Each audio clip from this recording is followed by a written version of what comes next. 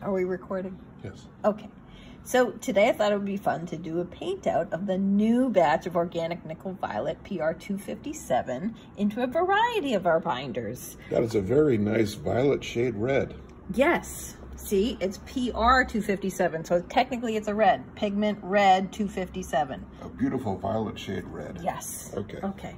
So we're going to start with our Silica Flat, this one, okay. Very matte, sort of like an acrylic wash. I have some in a cup already. Okay. So we're going to shake our dispersion. Add a little bit.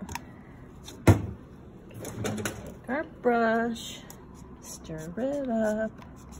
These are pigment concentrates. A little bit goes a long way. That's beautiful. That is beautiful. Okay, here's our Silica Flat. So this is very creamy straight out of the bottle. You can add a little water to this if you want to have it be slightly more self-leveling, but really it's like an acrylic wash, so it dries with a little bit of tooth and it's going to dry super matte. It looks like it might be an actually excellent exterior mural base. Yes, it actually is. Oh, good. It was designed as an exterior mural base. Interesting. Okay, I'm going to add a little thickener to it because we can thicken it up if we want, if we so choose. Ooh, that cap's a little clogged. Okay, thickener 1, that's a rheology modifier. And a little dose of that. It's having a pH reaction with the ammonia and the acrylic. Okay. Add a little more. Open the cap up a little more. Okay, a little dose more. That's about 1 to 3% addition of thickener to your binder. You let that spin that around. About 30 good. Seconds. Yeah, that looks so. As soon as it gets stiff, you don't want to go any further than that. All right, these are really high resin industrial strength binders. So and you can't reverse the thickening, so. Not really. You can slowly work in some water. It's tricky, but if you go too far, it just goes into a solid lump. Exactly. Okay. But because these are nice high resin binders, that's not going to shrink a bunch on you. All right, let's do the next one. Okay, next one. Okay, let me get my brush wiped off, put it in the water. I got to go to a new brush since I have different binders. Okay, what's next? Urethane Flat.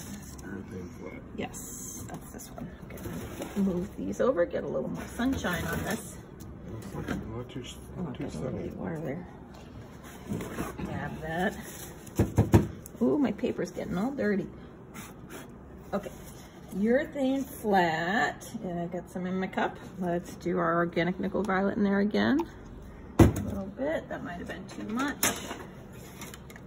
Okay, urethanes are very sensitive, so you don't want to spin them around like I did with the silica. Yes, don't want to stir in air bubbles. Yeah, you don't want to stir in air bubbles. If you do, then you want to let it sit until the air bubbles pop out. But so we like to be nice and gentle with urethanes. Urethanes are self-leveling by nature. Ooh, so beautiful. That is. Oh, I wish I had a little more room on this paper. Well, ooh, that's pretty. That's a beautiful water-based urethane. Now I do have a urethane thickener also, so I'm going to thicken this up. Why not? This one's called thickener 2. The other one was thickener 1. Thickener 2 is technically a urethane thickener. So it's a urethane dispersion. Urethane dispersion. Yep. So this isn't going to get all stiff like the acrylics do, but it will give it a little more body. Yes, but it'll take forever to cure. Yeah. And that will also self-level, but it's going to self-level with a little more body. Beautiful. Yeah, beautiful. So yeah, urethanes will dry to like a enamel-like kind of surface, although the Urethane Flat is going to be quite matte.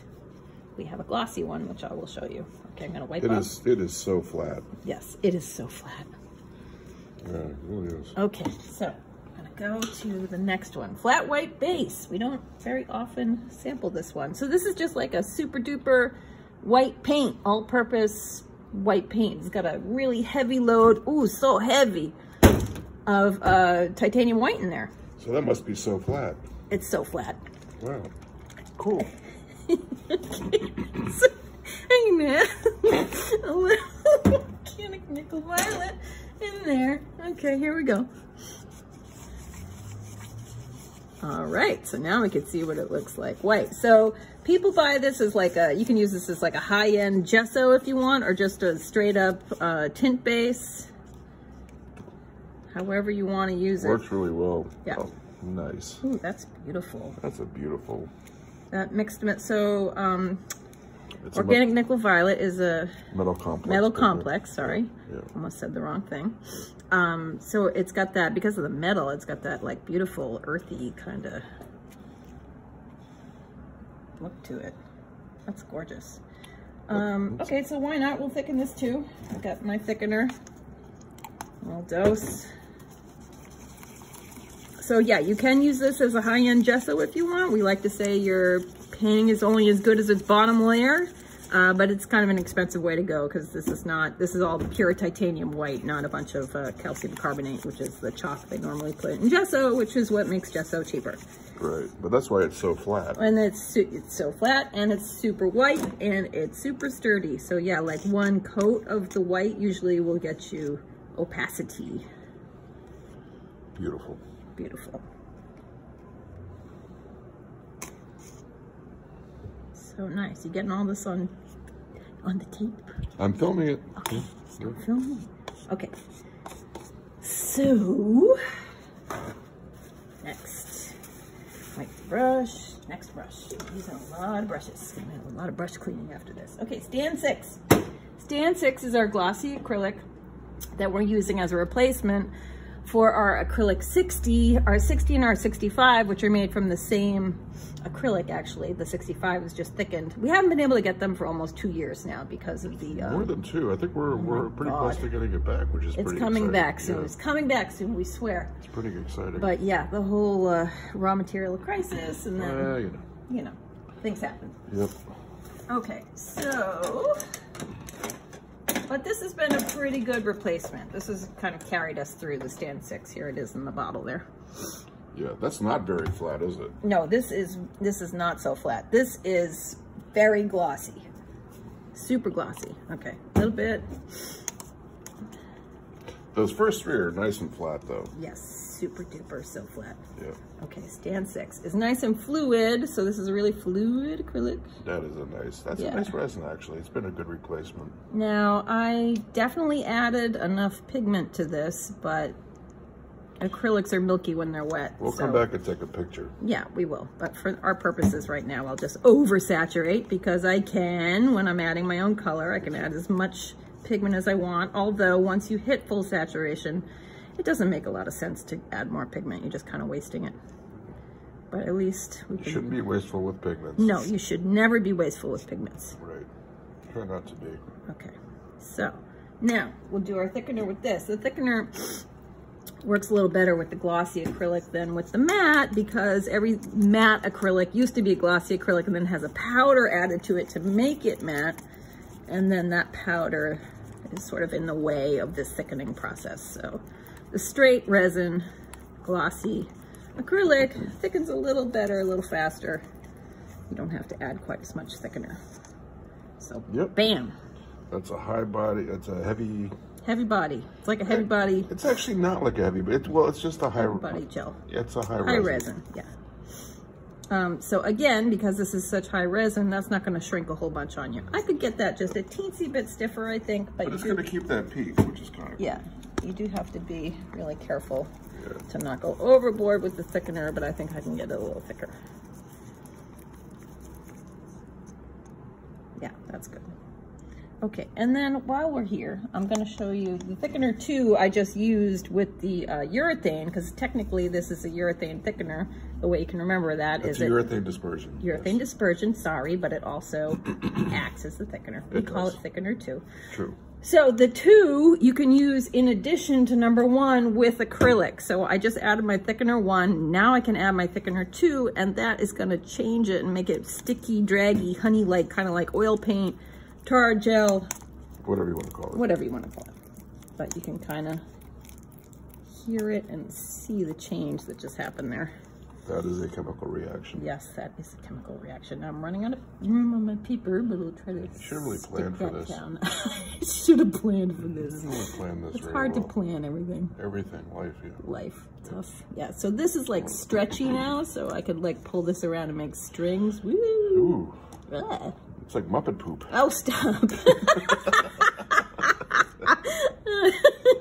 Oh, God. I think that's one of my passwords. Okay.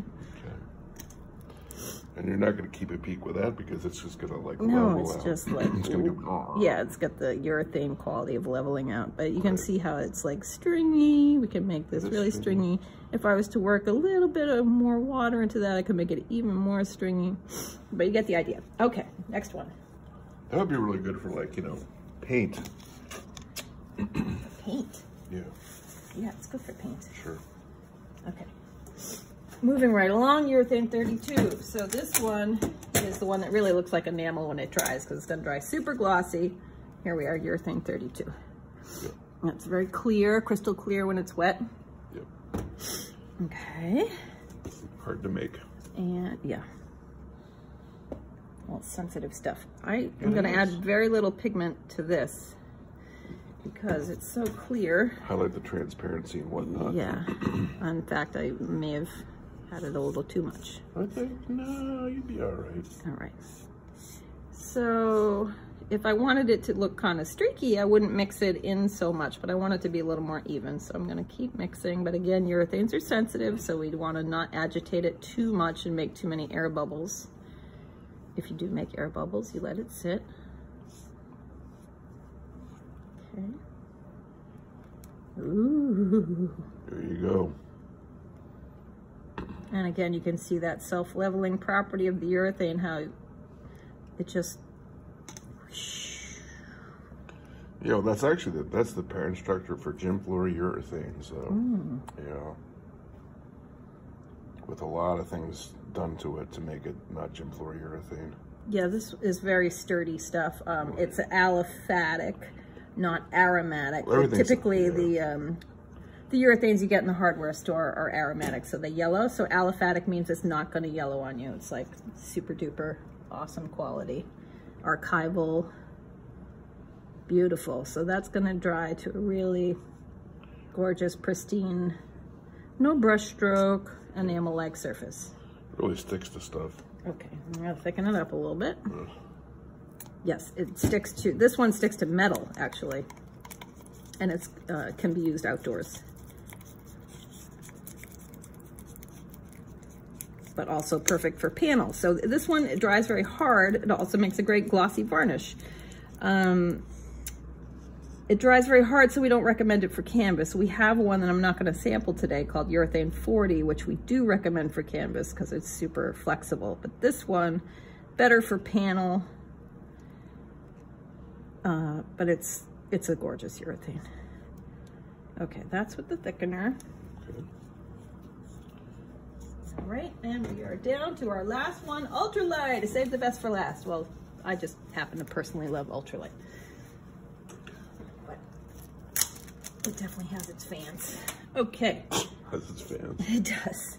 Ultralight is glossy acrylic mixed with, oh, sorry, there was goop on my palette knife, which has gotten in here.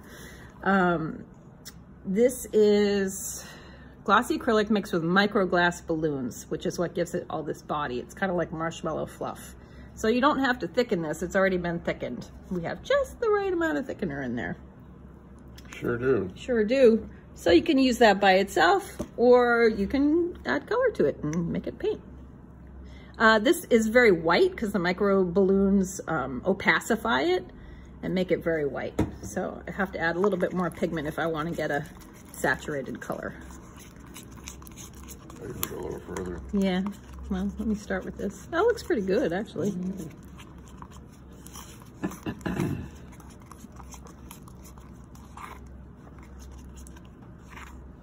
Okay. There we go.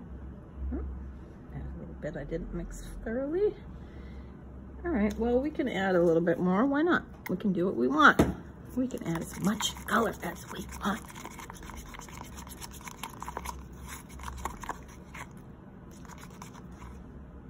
Okay, ooh. Yeah, Yeah, see, that's cool.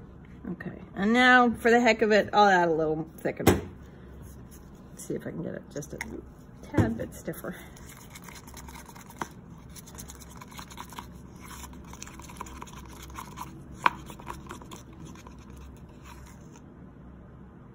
Sure did.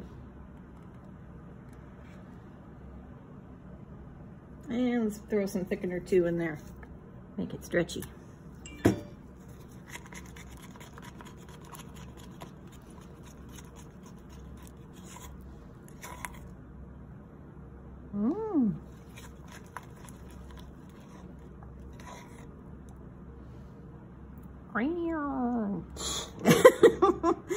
All right. Well, that definitely works. Yeah. So those are my strings. So that pretty much concludes our little Organic Nickel Violet binder demonstration for today. All right. Thanks for joining us. We'll see you again soon. All right. Have a good day.